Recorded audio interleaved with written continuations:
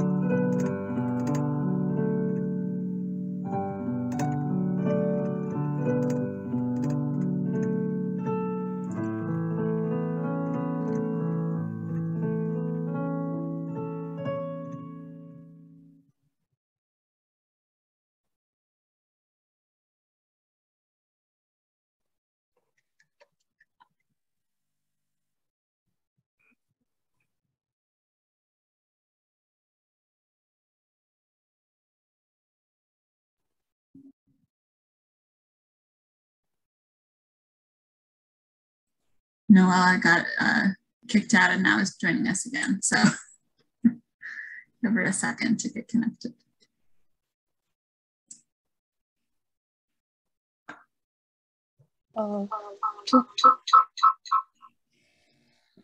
Please unmute your mic and join me in the intro. I invite you to join in on the lines that are in bold. If love is how we drive out fear, we pray to you, O God. Overwhelm us with love, which casts out every fear. If your love is how we love others, then we ask you this day to bless us that we might be a blessing to others. To challenge us that we might grow deeper in your love. To guide us as we journey as your children. To lead us as we love boldly in your holy name.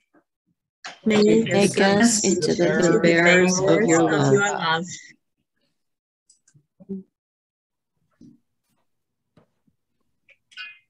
During the act of penitence and the act of praise, you are invited to read the words in bold on your screen or in the bulletin. Please unmute your mic so we can hear one another as we join our voices in prayer.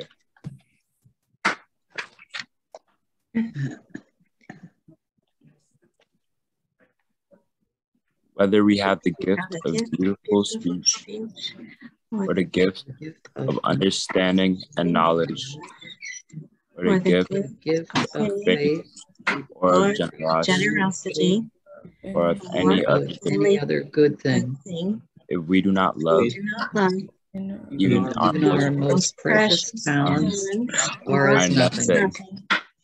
And if we believe love to be the only feeling or a thought Still we miss the truth. Before God, with the people of God, let us confess the ways we have fallen short of God's love. Let us pray. Let us pray.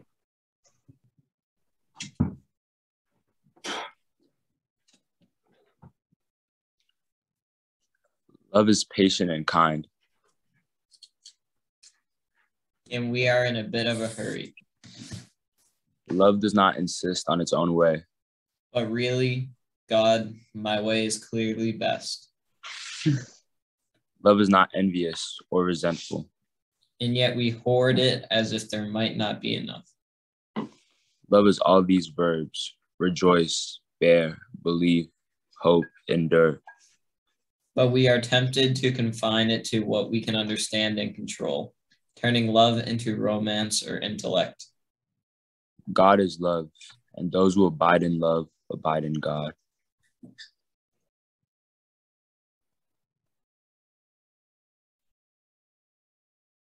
When we have not lived in your love, when we have insisted and hurt and believed ourselves to know fully even as we know only in part. Forgive us, O God. When we have thought, spoken, and acted in childish ways, even as you call us to grow in your grace. Forgive us, O God. Draw us again into your embrace, that we may abide in faith, hope, and love. Amen.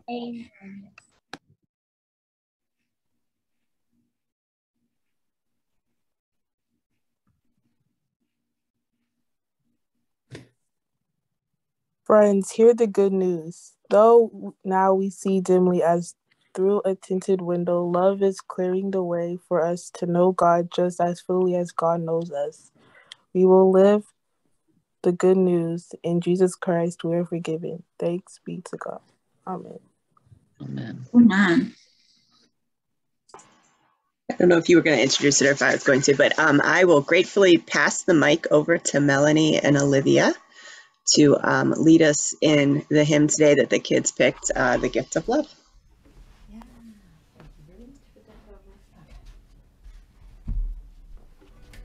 And just to remind everybody, if everybody who's not Melanie and Olivia would mute right now, that will help us to hear them more clearly. Okay, I think you know this tune. It's an old English folk song. So yeah, feel free to join it. It's got some really beautiful words.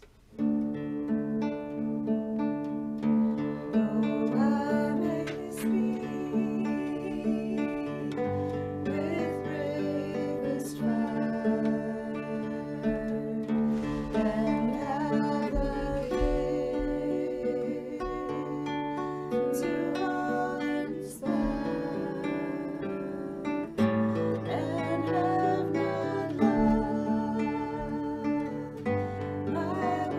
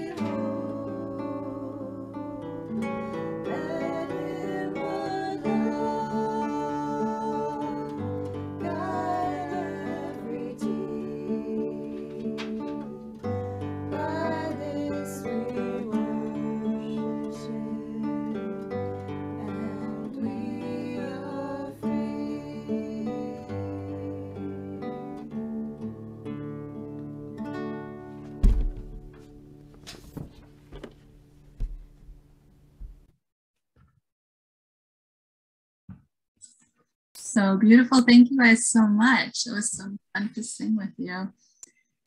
We now have some reflections that our students are going to share after we hear the scripture reading. As you know, we read from 1 Corinthians 13 right before our annual meeting, and we talked about how love makes everything we do worthwhile, but it's such a really good, really rich passage that we wanted to spend some more time with it. And tomorrow's Valentine's Day, so there's lots of talking about love going on. So Fambesan is going to reread the passage for us just to refresh our memories. Do you want me to put it on the slides? Yes, please. Okay. All right. Should I just start? Go right ahead. All right. If I speak with human eloquence and angelic ecstasy, but don't love, I'm nothing but the creaking of a rusty gate. If I speak God's word with power, revealing all his mysteries and making everything plain as day, and if I have faith that says to a mountain, jump, and it jumps, but I don't love, I'm nothing. If I give everything I own to the poor and even go to the stake to be burned as a martyr, but I don't love, I've gotten nowhere. So no matter what I say, what I believe, and what I do, I'm bankrupt without love. Love never gives up. Love cares more for others than for self.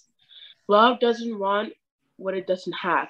Love doesn't strut, doesn't have a swelled head, doesn't force itself on others, isn't always me first. Doesn't fly off the handle, doesn't keep score of the sins of others, doesn't revel when others grovel, doesn't takes pleasure in the flowering of truth, puts up with anything. Trust God always, always looks for the best, never looks back, but keeps going to the end. Love never dies. Inspired speech will be over someday. Praying in tongues will end. Understanding will reach its limit. We know only a portion of the truth, and what we say about God is always incomplete. But when the complete arrives, for our incompletes will be canceled. When I was an infant at my mother's breast, I gurgled and cooed like any infant. When I grew up, I left those infant ways for good. We don't yet see things clearly. We're squinting in a fog, peering through a mist, but it won't be long before the weather clears and the sun shines bright. We'll see it all then, see it all as clearly as God sees us, knowing him directly just as he knows us. But for right now, until that completeness, we have 3 things to do to lead us toward the consummation. Trust steadily in God, hope unswervingly, love extravagantly, and the best of the 3 is love.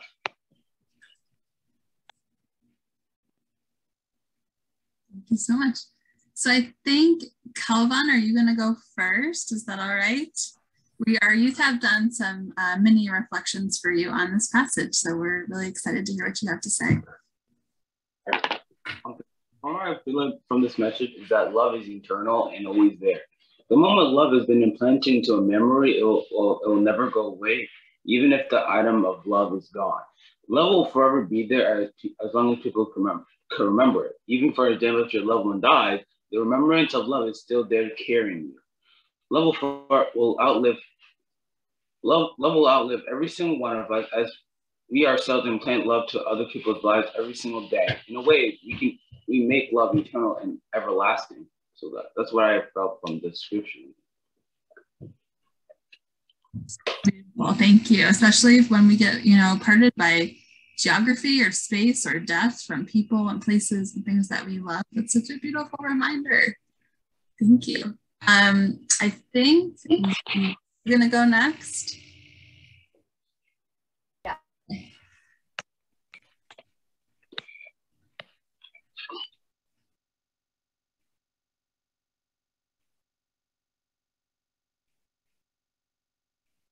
Just working on the unmute.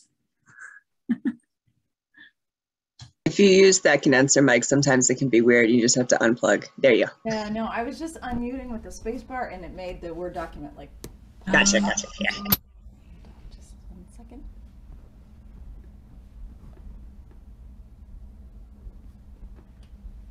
Okay.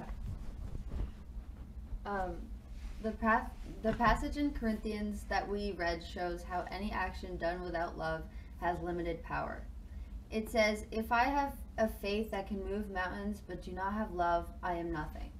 To be a follower of Jesus, you should want to love like Jesus.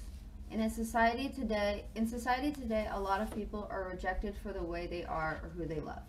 The rejectors who call themselves followers of Jesus but who don't love like Jesus aren't following in the way of Jesus. There is a day coming up that is widely associated with love, Valentine's Day. In addition to loving like Jesus this Valentine's Day, we should recognize the flexibility of the idea of love. Love doesn't just exist between romantic partners, and love doesn't just manifest itself in the ways that we see it represented in the media.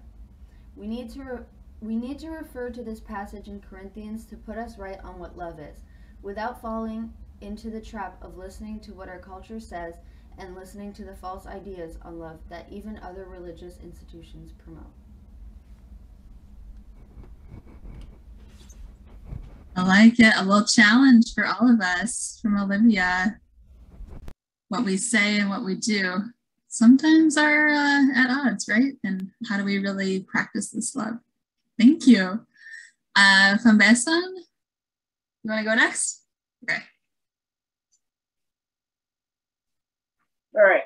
So during this scripture, it gave me a new perspective of like a definition of love. So we perceive love as this cheesy cliche romance we see in movies or couples buying gifts on Valentine's Day. But love is so much deeper than that. It's a spiritual and mental connection, either it be with yourself, friends, family, and the community. Love is an everlasting growth that continues constantly. We often share love through actions, but sometimes it's meaningless. And that's not love. It's a sense of approval. Instead, love is when we comfort one another, confide in one another, guide one another, and so much more. Love is loving yourself and trusting yourself in day-to-day decisions, doing things that make you happy. Love is linking to God and letting Him direct you to a path you know as well. Love will be meaningless until you give it a meaning. Beautiful ending sentence. Great. That's the hardest part, I think, is the end. Go, girl. I like in our conversations planning this, Fambesan, I think, was the first person to bring up, you have to be able to love yourself. That's part of it. And the way that we love God and each other are all kind of connected. So nice. Did we get everybody? Did anybody else want to share anything? Okay, good. And we've got a little, another kind of interpretation of love to share. Yeah, I'll do this one. I'll share it for you. Yeah. So the kids put this together. It's a picture of everything that they love, and they pick the music that goes with it.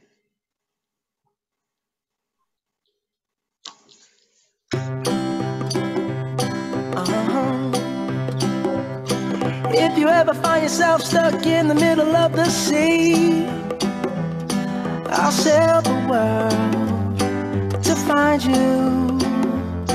If you ever find yourself lost in the dark and you can't see, I'll be the light to guide you. Find out what we're made of when we are called to help our friends in need. You can count on me like 1, 2, 3, I'll be there. And I know when I need it, I can count on you like 4, 3, 2, and you'll be there. 'Cause that's what friends are supposed to do, oh yeah. Ooh, ooh, yeah, yeah. If you're tossing and you're turning fall asleep, I'll sing a song beside you. And if you ever forget how much you really mean to me, every day I will remind you. Oh, find out what we're made of when we are called to help our friends in need. You can count on me like 1, 2, 3, I'll be there. And I know when I need it, I can count on you like 4, 3, 2, and you'll be there. 'Cause that's what friends are supposed to do, oh yeah. Ooh,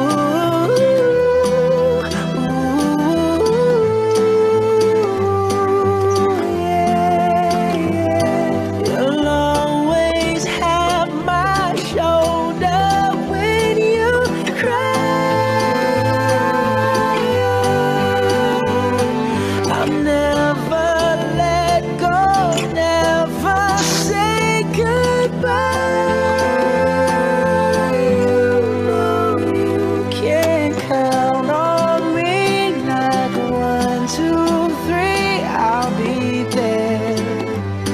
And I know when I need it, I can count on you like 4, 3, 2, and you'll be there. 'Cause that's what friends are supposed to do, oh yeah. Ooh,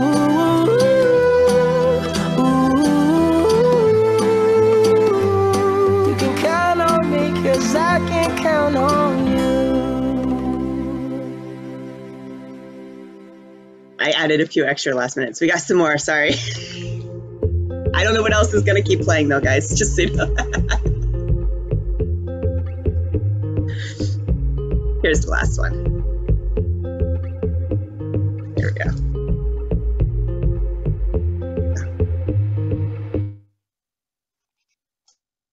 I love it. Great work, you guys.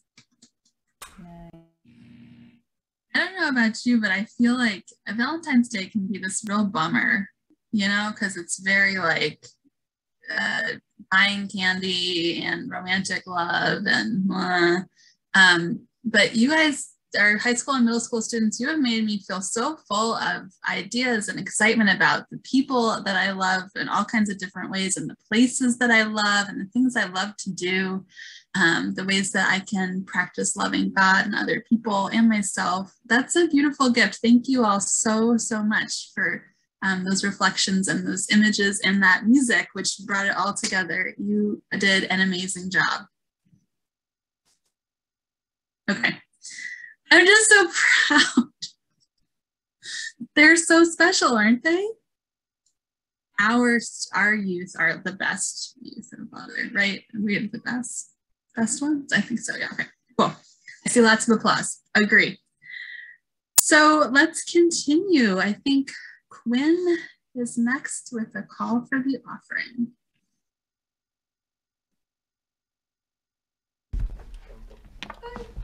Okay, I can move out of the way.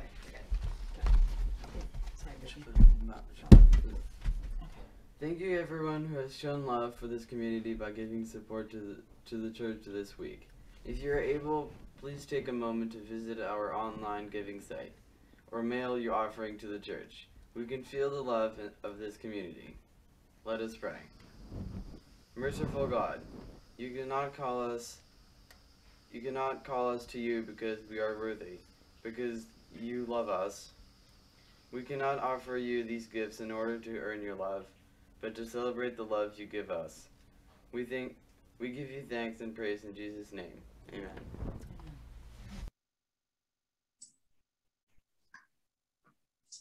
That Olivia wrote for us. Are you ready, Liv? Yeah. And we're supposed to do the parts in bold, right? Oh, yeah. So please join me in the closing prayer by reading the parts in bold on your screen. Dear God, thank you for bringing us together to learn about love today. This Valentine's Day, help us to remember to not let love be defined by what we're told. and instead to celebrate the different kinds of love. Whether it be agape love, familial love, love for a church family, self-love, love for strangers, love of those who are like us, and those who are not like us. Please give us the love that is not self-seeking and doesn't hold a grudge. Give us the love that always trusts, always hopes, always perseveres. That never fails. Amen. Okay, all of our middle and high school students, get unmuted now so you're ready. Are we gonna do the doxology, or did I take it out? Yes, I have it after this. Oh, okay. Yeah, here. Okay. Let's do this first. There we go. I moved my kids out of the way for this, so let me play this. Okay, so stay unmuted for this part and join me in singing.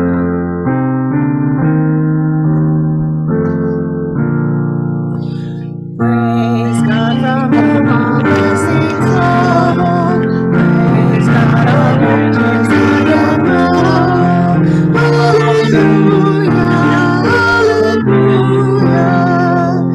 Praise God in Jesus' holy name.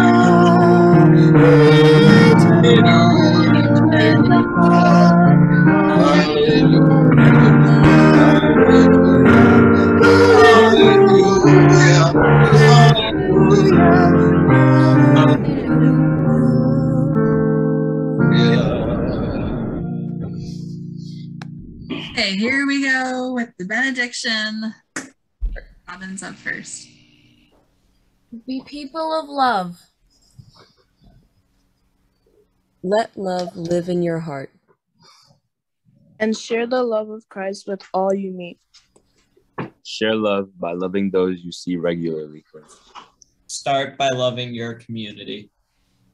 Share love by loving those you do not know. How do your actions affect the rest of God's creation? Share love by praying for our world. In this time, we need to see, feel, and share love. Share love. Stacy.